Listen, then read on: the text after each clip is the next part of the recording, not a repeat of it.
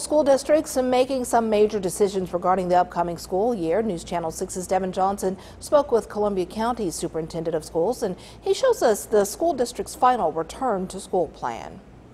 Public schools in Columbia County are expected to start August 3rd, the start date that school leaders previously planned for.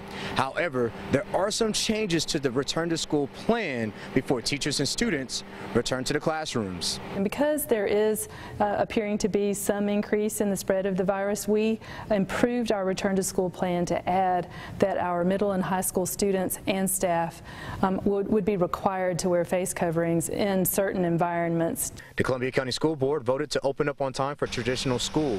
The Learn from Home model will either start August 10th or 17th, depending on the grade level. More than 4,500 students are electing the online option. Dr. Caraway says that means fewer students on the buses and in the buildings. And then we're taking other actions, such as our board approved to buy ionization modules that go into our air conditioning units. Every air conditioning unit will have one of these, which will clean the air of things, not just dust particles and allergens, but virus. Many school districts in the area have decided to delay the start date of school. Dr. Caraway says she and her board members thought about that, but felt moving forward with starting school is the best move.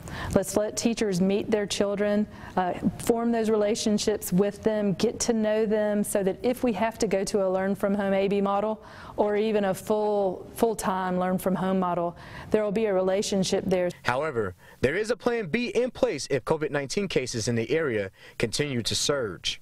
So some students would go to school on Monday, Wednesday, learn from home Tuesday, Thursday, Friday. Others would come to school Tuesday, Thursday, learn from home the other 3. And Fridays would be a learn from home day for all students to give our teachers time to properly prepare lessons. The next step for the school district is to install ionization modules in every school. There's one already in Growtown High School. Dr. Sandra Caraway says it takes COVID-19 out of the air by 99.4%. In Evans, Devin Johnson, WJBF, News Channel 6. The Trump administration